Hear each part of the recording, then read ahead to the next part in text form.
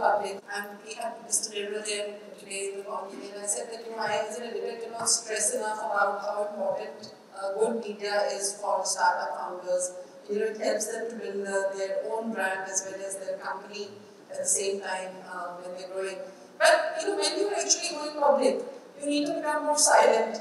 You also need to be more sort of, the complex everyday working of the business becomes very different versus in what you have in a startup. So you think our founders in some sense are ready for this, to come at this crossroads? We're already seeing some, outside missing some, back home missing actually.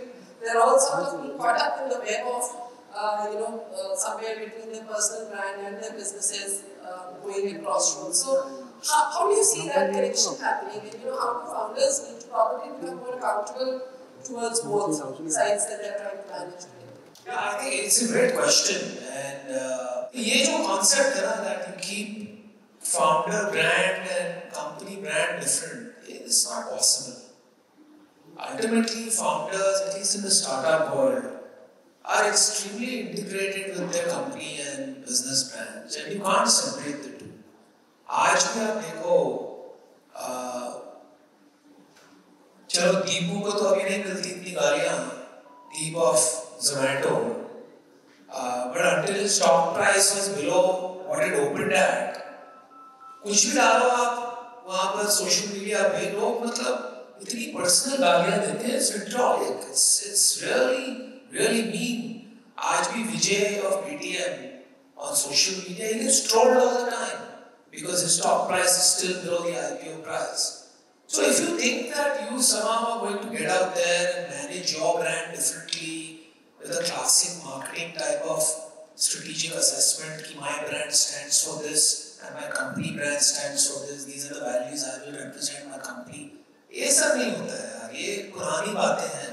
When communication was one-sided, when there was no social media, you could communicate to the world what you wanted using broadcast medium, and all that made sense. Today, you put yourself out there, hoping that you will represent certain value, but very soon that conversation is out of your hands, right? Today, brand means what? What are people saying about you, not what you are saying about yourself. That is what a brand is. So, I think it's a double-edged sword. In my personal view, unless and until you as a founder have a clear purpose on why you want to build a personal brand, you shouldn't venture out into that zone. It's very dangerous, to use an analogy. It's like shark-infested waters, right? You go in for a nice swim, thinking you're going to have a fun, frolicking time, and pretty soon there are sharks circling you. Because, as they say in the US, when they arrest you, whatever you say can and will be held against you. So, social media में तो लोग बैठे हुए हैं, right? 90% of the people on social media are not adding any original content. They are simply ripping apart everybody else who's putting content. So, they are waiting for this opportunity. So, as I said, the benefits are what? As a public company especially, you get mentioned a lot in PR. Okay? Your brand profile goes higher. Hiring, which is usually a big problem, becomes a little easier. Particularly if you have a founder branding, you can attract more people because people respond more to human beings and they generally respond to companies and brands, right? So I think all that, you get invited to more parties, right? So, these are benefits, but on the other hand, a slight wrong step and people will rip you apart.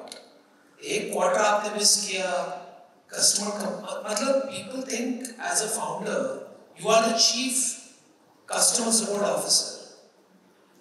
I'm not kidding. Today, even in India, this is very interesting. Even today, if a Tata Motors CEO goes to a party, good high-end party also, I guarantee you there will be people who will say, "Sir, मेरी वो Jaguar खराब हो गई, 2 बार service में भेजा, ठीक नहीं हो रहा." ये बहुत common है. It's very common. So I think it's a double-edged sword. You have to be very clear and careful. It is not, an a priori event that it is preordained that if to build a great successful company, you must have a strong founder brand. In fact, if you look at the numbers, the best performing companies on the stock markets for a long period of time do not have strong founder brands. Many times you don't even know the name of the founder. You can look at that even in India. Does Mukesh Ambani, yes, he has a great founder brand because he's the richest, one of the richest men in the world. But does he have a social media game? Not really. He doesn't do anything on social media, right? So there are a lot of people like that, right? So I don't think these are necessary. If you get attracted by the glamour alone, then you took Ashir's example. I mean, he's being hauled over the coals. If he had not spent all that time on social media and instead spent time addressing this problem, might have been behind him. तो मतलब करना है तो सोच समझ के करो भाई, वहाँ पर मतलब एक बार वहाँ उतर गए तो कुछ भी हो सकता है.